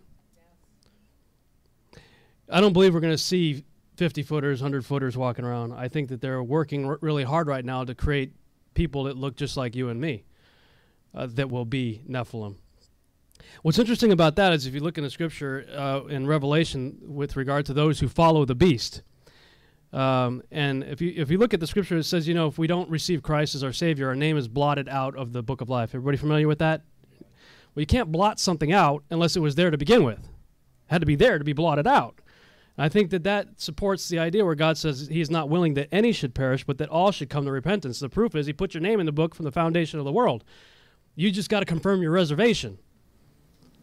You know, oh, sorry, you don't want to. You didn't want to accept my gift. I got to blot you out. I'm sorry, I never knew you. But it talks about those who follow the beast. It says those whose names were not found written in the book of life from the foundation of the world. Well, who are those people? If our names are all written in the book of life to begin with, and all we got to do is confirm our reservation or get blotted out, who are these people whose name was never written in the first place? I believe we're talking about these people here that were never meant to exist in the first place. And I think those are the ones that are going to be following the beast. Those are the ones that we're going to be up against, you know, in the future. Now, I say that, and people, well, what about the rapture? I've written a 50-page blog on the rapture. I grew up in a fundamental Baptist background, and so I was taught pre-tribulation rapture my entire life and believed it my entire life. I've moved kind of all over the map in the last few years as I've studied it. I'm kind of like my dad now. He says, I'm pan-trib. In the end, it's all going to pan out. I don't know if it's pre, mid, or post. It may be all three. But the way I look at it, if it's a pre-tribulation rapture, whoo-hoo! Yeah! We're out of here. We don't have to worry about it. But the problem I have with most pre-tribulation rapture viewpoints is that it creates an attitude of apathy. I don't know how many Christians that I know that have the attitude, good thing I don't have to worry about that. And I say, yeah, but what if we do? I'm just saying. I would rather be prepared in the event that we're not zapping out of here in advance, and we may have to face some of these things and take a stand. I mean, it talks about overcomers a lot in the book of Revelation. Well, how can you be an overcomer if you don't have anything to overcome? So I'm looking at that, and I'm thinking, well, I'm going to go ahead and prepare myself in case I'm going to be here for a little while. And if we zap out of here first, great, wonderful. But I'm not going to be apathetic about the whole thing. Steve Quayle, he would take his mother out to eat every now and then. She has since passed away. And when he'd take her out to eat, she would point at someone and say, that person's not real. Oh, yeah, I've heard him talk about that. And Steve would say, you know, just pass it off. But later on, when he did more studies, he's realizing what you have just said, right, that those could be the hybrids. Yeah. And I believe as we pray for discernment, the Holy Spirit leads us to all truth, right? Yeah. Let's start praying. Let's hold our questions just for a few. I want to try to get through this, but I appreciate the input. We're going to need to start praying for discernment. What did I start to talk off with? We need to know our enemy, right? That masquerades as an angel of light or as a normal human being, let's say. Of course, all of this talk is leading us to Roswell, New Mexico. Now, that's not where the actual site was where the supposed ship crashed. It was actually further, I believe, northwest, if I remember right. Roswell became famous because that's where everybody went and reported it. But again, David Flynn and a team of researchers went out there, I believe it was in 2005, with GPSs and some other equipment and stuff, and started taking measurements and doing some research out there. And wouldn't you know it, they determined that the location where the supposed Roswell crash was on the 33rd parallel. And when they multiply it by the universal constant of pi, it gave them the longitude 104. What are the chances? As it was in the days of Noah, so shall it be at the coming of the Son of Man. As it was on Mount Hermon, so I believe it was in Roswell, New Mexico. I don't believe these people are from, or these aliens are from Arcturus or Aldebaran or Orion or the Pleiades or any of that. I believe it's repackaged Genesis 6 activity for another generation, for our generation. And in recent years especially, I mean, we've had a steady diet, as some other speakers have talked about, of UFOs. You know, the War of the Worlds kind of, it was a test, I believe, and people flipped out. So they said, okay, let's kick on the propaganda machine and start pumping out movies about flying saucers and aliens to desensitize people, get people used to it. And that's what we've had all through the 50s, 60s, and today. I mean, TV shows, movies. How many shows have you seen in movies regarding aliens? People are expecting it now. People are looking for it. The UN appointed an ambassador to aliens. And the Vatican says, yeah, when they show up, we'll baptize them. So people are taking this a lot more serious these days than they had in the past. But I put together a little montage of UFO sightings just in the last couple of years, as reported by mainstream media. Take a look at this. Scientists left baffled by an unexplained circular light seen hovering high over Moscow on Wednesday evening. People described seeing a wide circular formation in the sky. Scientists from all over the world are trying to figure out what caused a mysterious blue light to spiral in the sky over Norway on Wednesday. As UFO sightings go, this one was as good or as weird as it gets. Early yesterday morning, just before dawn, this appeared in the Norwegian sky. A blue light, small at first, growing into a spiral, and then disappearing into what appeared to be a black hole. Thousands of Norwegians bombarded the Meteorological Institute to ask what that light could have possibly been. Some feared it could have been a meteor, others a black hole, and there are even those that thought it could be aliens. A strange spiralling white light was spotted in the early morning sky over Sydney, with even skeptical witnesses wondering if it was a UFO. The unusual sight was recorded by hundreds of people from Victoria north to Queensland. A spiral in the sky around a bright light. A UFO in China's skies forced Zhoushan Airport to stop operations on July 7th. Outbound flights were grounded after the unidentified flying object was detected by a flight crew. For now, the UFO continues to be a mystery. Some Chinese residents are on edge this morning after another apparent UFO sighting. It's the second one in 2 weeks. The first sighting was on July 7th, and an airport had to be shut down. All right, that's a UFO if I've ever seen one. Yeah, can you identify it? That's undeniable. The airport had to be shut down after people apparently saw twinkling lights above the airport terminal. 17 flights had to be diverted. The latest sighting happened just 2 days ago, and people say they saw 4 lantern-like objects forming a diamond shape in the air, hovering in the sky for over an hour. And aviation experts say they don't know what it was.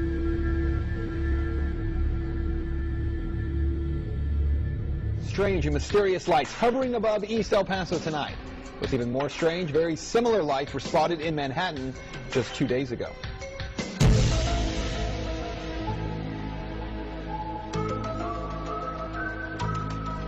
Above the skies of Northeast and East El Paso tonight, a sight that was a little more than stunning. This is what one of our photographers, Ram Moreno, caught on video. One solitary light that appears to be falling in the sky. But that light suddenly breaks apart into 2, then 3 separate lights. Those lights then just freeze in the air and begin to hover. Eventually, a 4th light can be seen. Then the lights appear to be hovering and then moving in a strange pattern. Then they all disappear. Just 2 days ago, in the sky above Manhattan, people froze on the street there as they saw these 3 lights hovering in the middle of the day. And check this out. The 3 lights are close to each other, then spread out into this triangle pattern. Now, look at the patterns side by side. This from Manhattan and the other tonight in El Paso. I gotta tell you, they do look eerily similar. A lot of people are looking up. It's because of a mystery in the sky. Is it a balloon, a UFO? Whatever it is, it sure has a lot of people talking. Eyewitness News reporter Jeff McGase is live in Chelsea, where crowds have gathered. Jeff, what's this all about? Well, Sade, we don't know.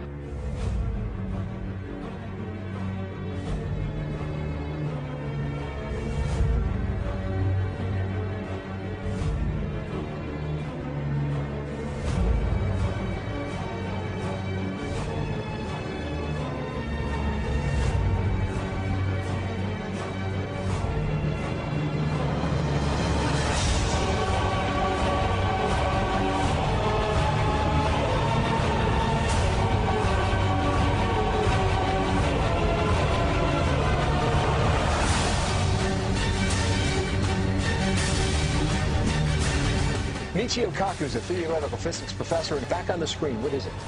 We don't know. We are stumped. Scientists around the world are saying, what the heck is this object?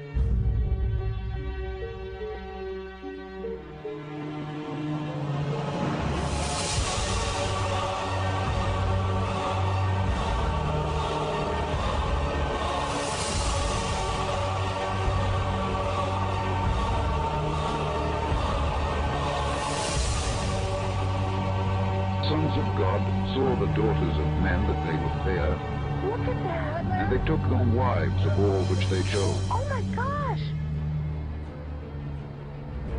There were giants in the earth in those days, and also after that, when the sons of God came in unto the daughters of men, and they bare children to them, What is that? the same became mighty men, which were of old, men of renown.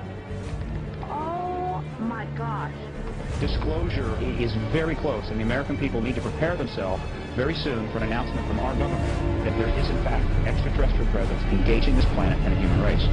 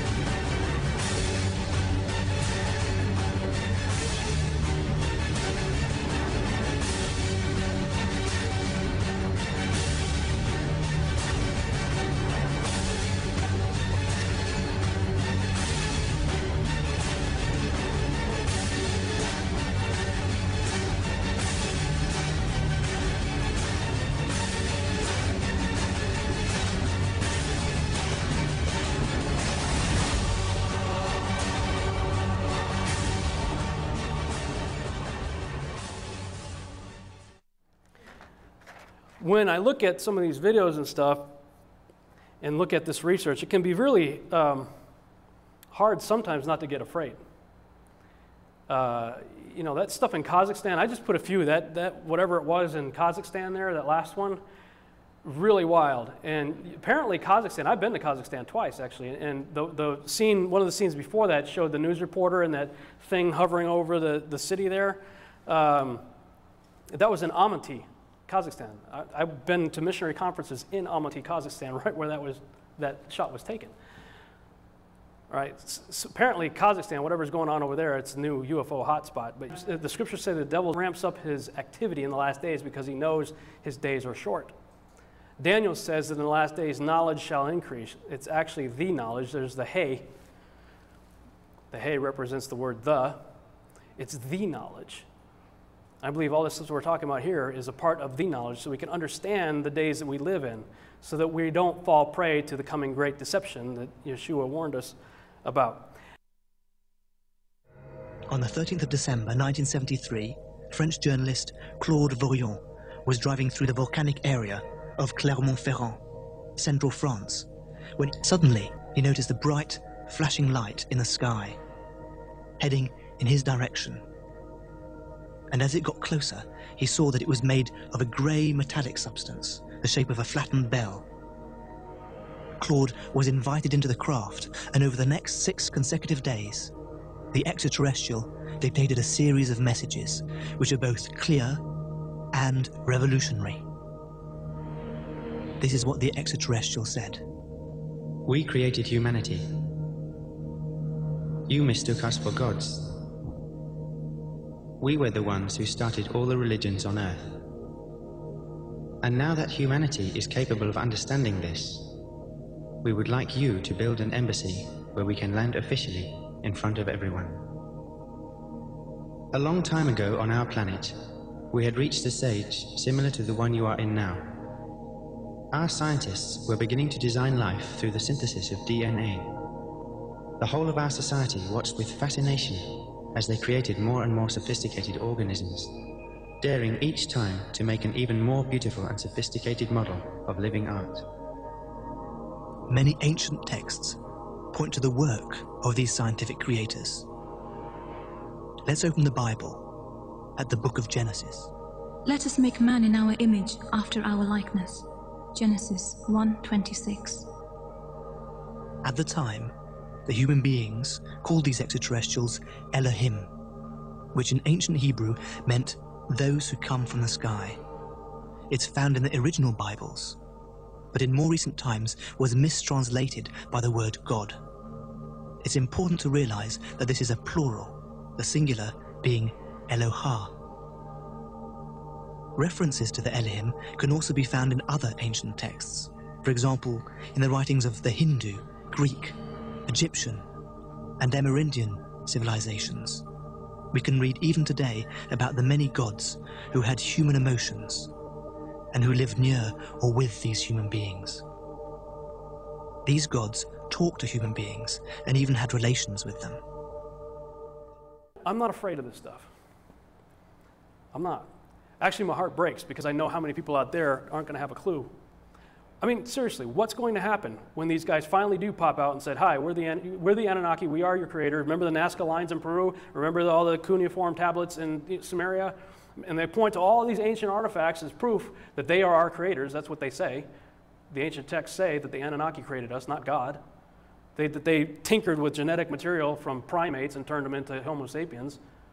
That's what the ancient texts say. So what happens when these guys park over our cities with major, mile-wide ships and make that claim? What's it going to do to the average Christian's faith? I'm afraid for the people outside. Exactly. Yeah, that's why I'm here. I'm serious. Because they're going to go to hell. Guys, we got to take this serious. Jesus says, as it was in the days of Noah, so is it going to be at the coming of the Son of Man. Fallen angel activity is going to increase. Okay? My friend L.A. Marzulli is fond of saying UFOs are real, burgeoning, and not going away. But I like something else he says. He says, rebuke first and ask questions later. Because greater is he that is in us. Can't touch this.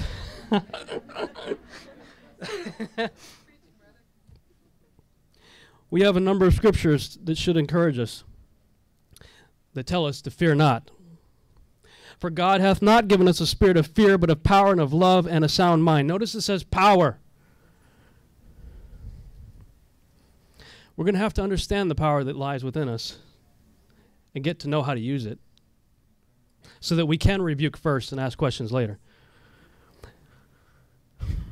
These things have I spoken to you, that in me you may have peace and not be freaking out when you start seeing this stuff. In the world you will have tribulation, but be of good cheer. I have overcome the world. That's why we can say, for you are of God, little children, and have overcome them, whoever them may be. Because he who is in you is greater than he who is in the world. Yesterday, I talked about the name Yeshua.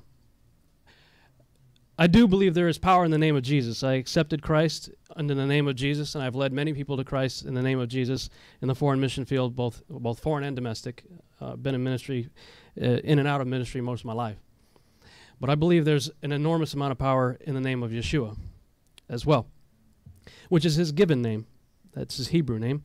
And my wife and I have been taking Hebrew classes, and it's really interesting. There's a Hebrew idiom that says every letter has 7 meanings. Every Hebrew letter has 7 meanings. Therefore, every word has 70. And so they say that the words have meaning, not only the meaning of the word itself, but the combined meaning of the letters that comprise the word.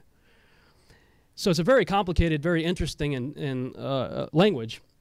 But what I love about breaking down the letters of Yeshua, Yod, Shin, Vav, Ayin, is right to left, reading right to left as the Hebrews do. The name Yeshua translates to the hand that destroys the establishment of the eye. Okay? That's what Yeshua's name means. The hand that destroys the establishment of the eye. If you saw my talk yesterday, you know what the eye is in reference to, right?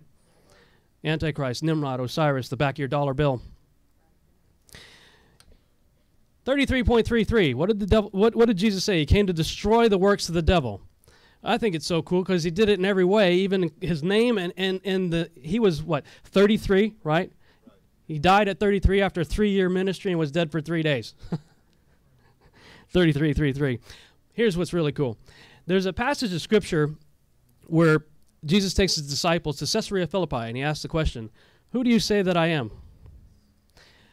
I never understood that scripture because, Peter says you are the Christ, the Son of the living God, and Jesus gets real excited about it, doesn't he? If you read that passage. And I never said, why is he getting so excited about that when from the day he was born, people told him he was the Son of God, the angels singing it, when he picks Nathanael to be a disciple, Nathanael declares that he's the Son of God, and he says, why? Because I saw you under the fig tree? Well, you're going to see greater things than that.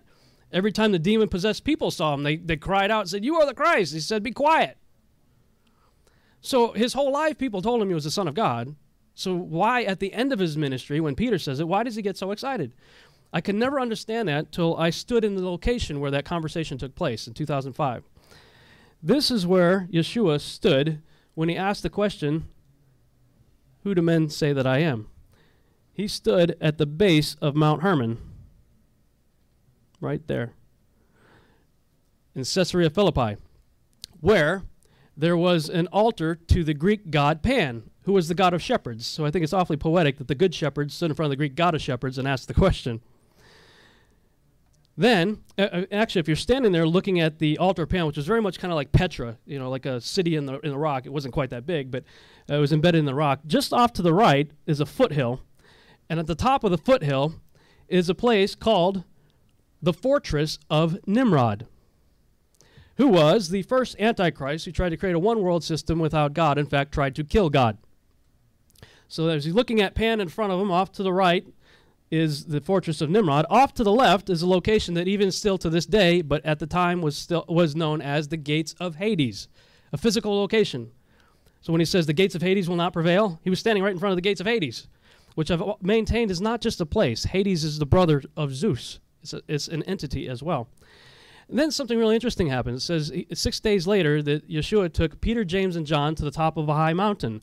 Well, Mount Hermon is by far the tallest mountain in the region, and they're in the area anyway, so many scholars believe, as I do, that he took them to the top of Mount Hermon for the Mountain of Transfiguration, where today there is a UN radar outpost.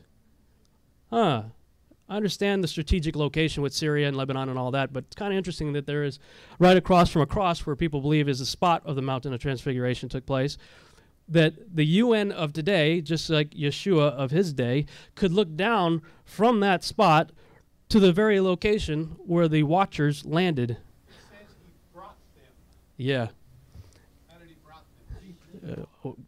Don't know, but they ended up there. Very strategic location to bring them right to the spot where the plan was hatched that tried to prevent him from existing in the first place. Genesis chapter 6, right? The devil wants to destroy the seed of Eve so that the seed of Eve can't crush his head. Well, the seed of Eve was standing right there looking down, and basically I believe he was looking off and saying, okay, I got your number. Let's play. The best way I can explain this as an allegory is the movie Rocky, which I've come to realize is not a movie about boxing. It's actually a pretty extraordinary series, and there's a couple of them that are kind of goofy and all that, but I don't know where Sylvester Stallone stands in his faith. He claims to be a Christian. He's made some questionable movies and stuff, but as a writer myself and filmmaker, there's something in him that he understands. Let's just put it that way. Everything that's in a movie is very intentional. Nothing ends up on screen except that it has been well thought out in advance, planned out, and orchestrated. Okay, so the very first scene that you see in Rocky, when you fade up from black, is a picture of Jesus. It's the first thing you see when the movie fades up from black, is a picture of Jesus.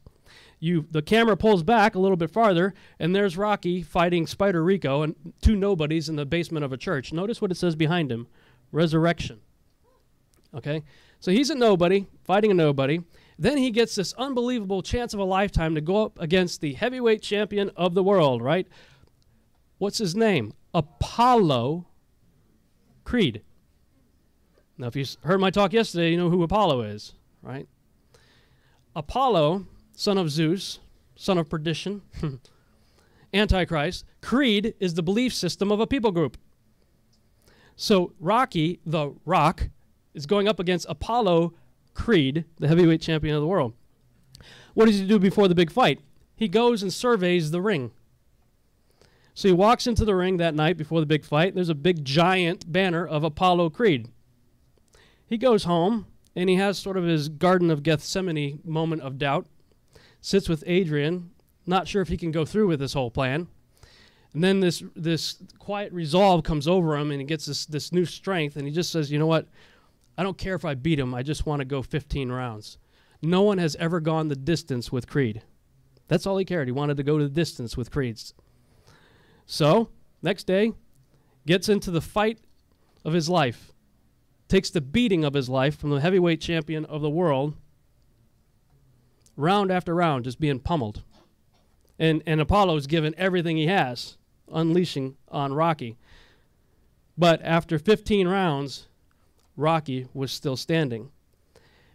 The last scene in the movie is everybody's flipping out, right? You remember, you were just as excited as everybody in the movie, right? Woohoo! You made it, yo!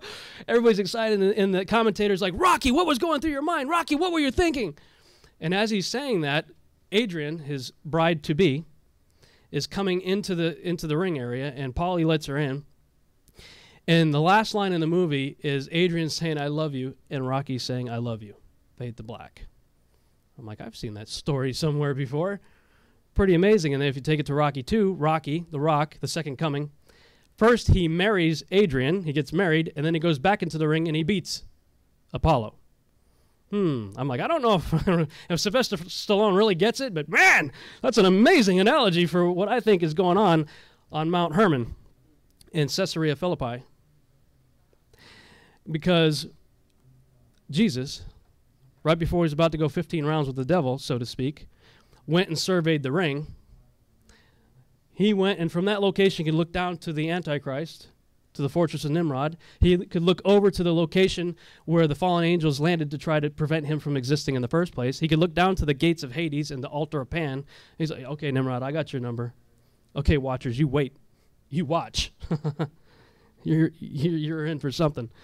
Because it says from that point on that from that moment on, Jesus went from that location there for the Mountain of Transfiguration, preaching about his death, burial, and resurrection. And he headed directly to Jerusalem, where he went 15 rounds with the devil and was still standing when it was over. And oh, by the way, it says that he went down first, right, after he died. And many of your translations probably say preached to those in prison. I think that's kind of a poor translation. The word caruso, it's heralded in victory. He went down to Tartarus and said, aha, you lose, I win, I'm taking the keys, I'll be back, and it's not going to be good for you. On his way up, he liberated the saints in Abraham's bosom. Pretty amazing thing that really makes the statement make a whole lot more sense now. Why Yeshua took them to Caesarea Philippi, of all places, to ask that pretty profound question. And Peter's answer, which is so amazing, because I can see Peter sitting there going, you know, the rabbi knows who we think he is. This must be a rhetorical question. You know, his buddies are going, you know, some say Jeremiah, some say Elijah, some whatever. And I see Peter just kind of going, what is he really asking?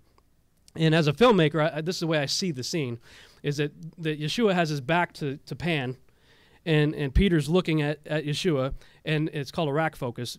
Yeshua goes out of focus, and Pan comes in focus. Pan goes out of focus, and Yeshua comes in focus, and he goes, oh, I get it. You are the Christ, the Son of the living God. Yeah, that's right, Peter. Blessed are you. Because flesh and blood did not reveal this, but my Father just told you what we're doing here. My destination is Jerusalem. He took an awfully big detour to go all the way up to Southern Lebanon to have this little conversation. Peter understood what was going on there. And he says that upon this rock I'll build my church, and the gates of what? Or who? Hades will not prevail. And then he goes on to talk about some really interesting things about binding and loosing. I think we're going to have to understand this whole binding and loosing thing. I really do. And that's why we have created a TV series called Seed that we're working desperately to get on the air. Seed, you'll notice that I've got these backward E's there. If you put the two E's together, it forms the first letter of the word God in Greek, theos, I think it is. God is the center of Seed. See, how do we get this message out to the masses? We've got to do it in a way that the masses can receive it. Paul says the carnal mind cannot discern the things of the Spirit because they're spiritually discerned. So why in the world are all the Christians out there trying to make movies where every 10 minutes somebody's going, the Bible says, the Bible says, the Bible says. Right? How many of you have seen the Christian movie? It's usually the guy with the southern accent saying, the Bible says. I grew up in Texas, so, okay, you know, I'm from Texas. I can say that. The carnal mind cannot receive that. The carnal mind does not go see that. Okay? So you've got to put it in a package that they can receive, and Yeshua understood that too. He didn't walk around with scrolls under his arm saying, Obadiah says, Nahum says. No. He taught fishing and farming stories, right? Parables, the illustrated kingdom principles in a culturally relevant way. And so that's what we're trying to do, is take all this information that you've been exposed to here at the Future Congress and what you've heard me talk about, and wrap it up in a package that the world can receive and just lace seed with seeds. But then it's your job.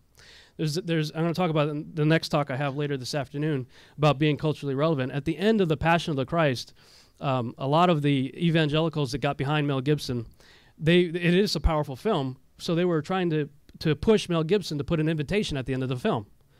You know, put a good altar call at the end of the movie. And I appreciate what he said. He said, no, guys, that's not my job. That's your job. My job is to put compelling images up on the screen. Your job is to do the follow-up. And that's what I would submit to you all with Seed as well. I'm going to put compelling images up on the screen. It's your job to do the follow-up. Get your friends to watch it. Talk about it. So we can get this stuff out to the masses. There's, what, 700 people here at the Future Congress? There's 300 million people in the country. And we've all established that churches aren't talking about this stuff, so where are they going to get the information? Our stated mission statement for Seed is to plant seeds that will enable people to understand the times that we're living in and to walk in the power of the kingdom that comes only through a relationship with Jesus Christ. I spent 5 absolutely amazing days alone with the Lord in the desert of Arizona. That was very Abraham, Moses type experience, is all I can say. And out in the desert alone with God, God basically plugged a USB cable in my head and downloaded 72 episodes of a TV series called Seed. Now, they're not all written, but all 72 episodes are extensively outlined. 6 seasons, 12 episodes per season. 3 scripts have already been written. You can pray with us about this. If you know anybody that can help us, we cannot go through the major networks. If we go to ABC, NBC, CBS, Fox, Sci-Fi, they will censor our content. They will cancel us prematurely. You know, they'll try to control everything. And if they cancel us, they own the rights. We can't do anything. We have to do this independent. And if we're going to do this successfully, we have to do it on par with everything else you've seen on TV. It's got to be able to compete with Fringe and V and The Event and all these other shows that are on TV. So, if you believe in what we're trying to do and what our mission is, we invite you to participate, to come alongside us, to help us. If you know of a venue that we could come and give these presentations, let us know. You know, if you pay for our flight out there and our accommodations while we're there, we'll do the seminar for free. Just get us there, okay, and pay for us while we're there. We'll do the seminars for free. This is part of how we're getting people educated in the content, but also showing them about Seed, because I want to create a movement. You know, if I just raised $3.33 from 300,000 people, there's my budget. That sounds like a lot of people until you realize the market for science fiction. numbers in the millions. All right. Now, if we get $33 subscribers, then we only need 30,000 people. One way or another, I've asked the question, if we were out in the desert trying to spread the word of Christ and talk about all this stuff, would you pay for a bottle of water just to keep us going per day? Well, that's basically what we're asking for, is $1 a day. And we treat this very much as a ministry because it is a ministry. So we ask for suggested donations. My wife will come up here and help you with that if you're interested. Otherwise, we're done. Thank you. I appreciate you coming out.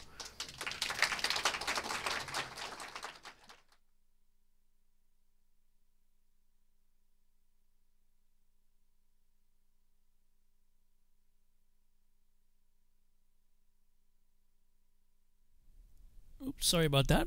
My microphone was turned off. Let me turn that up here. All right, that concludes this presentation. Thank you guys so much for watching. Hope you enjoyed that. That was the Mount Hermon-Roswell connection.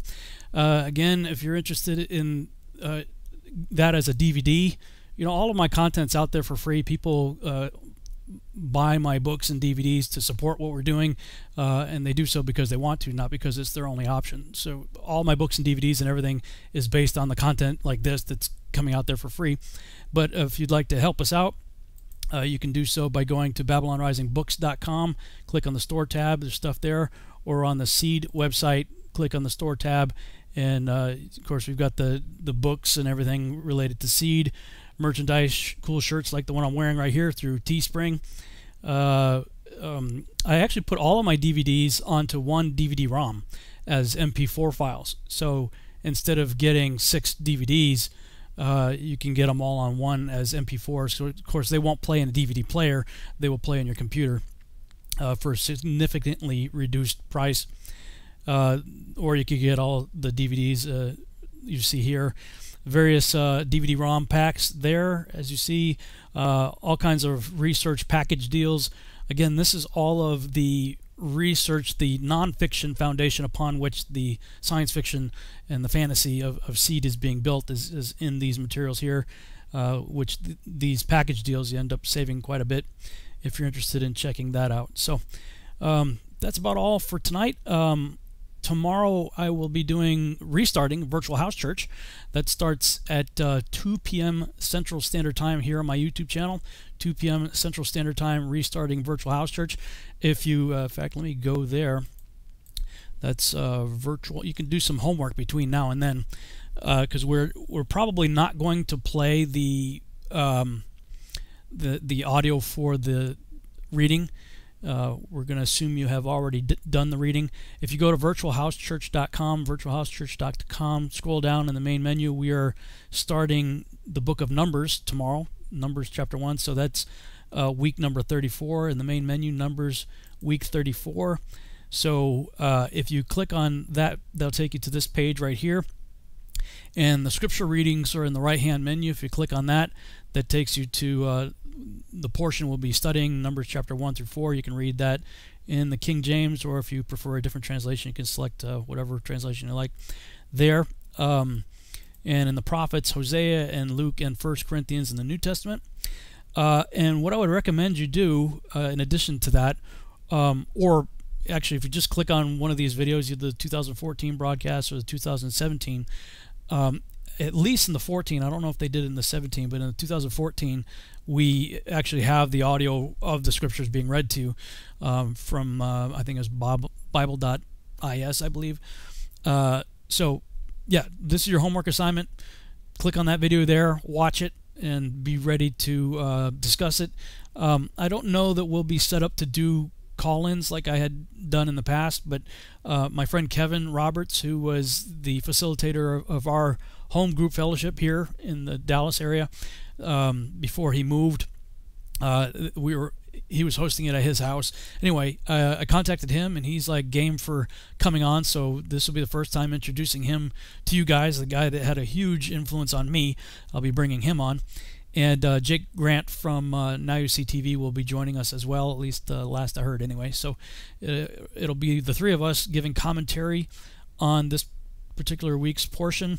And I told Jake it'd be great if he can help me out in the chat room, so you guys can ask us questions related to to the Torah portion or in the prophets in the New Testament, anything related to this particular week's study, you can ask us questions in the YouTube chat room here, and we'll try to address them on the broadcast. And then probably Sunday, I might see about releasing the next presentation that I did was why we need to be culturally relevant. That content, quite a bit of it is dated, so I think I actually did an update on that. Let me see, several years ago. I might just repost it. Let me see if I go to the TV series. I think that presentation was already loaded on my YouTube channel, and if you scroll down, yep. Oop, where'd it go? Why we need to be culturally relevant. That was the last presentation that I gave at the Future Congress. The one you just heard was in the morning. I think it was a Sunday morning. And then later in the afternoon, I did the Why We Need to Be Culturally Relevant talk. And I'll see if it's worth reposting. If it is, keep an eye out. Probably do it sometime on Sunday. All right, so that's all we have for this evening. Thank you guys so much for joining us, and we'll see you tomorrow on Virtual House Church. Good night, everybody.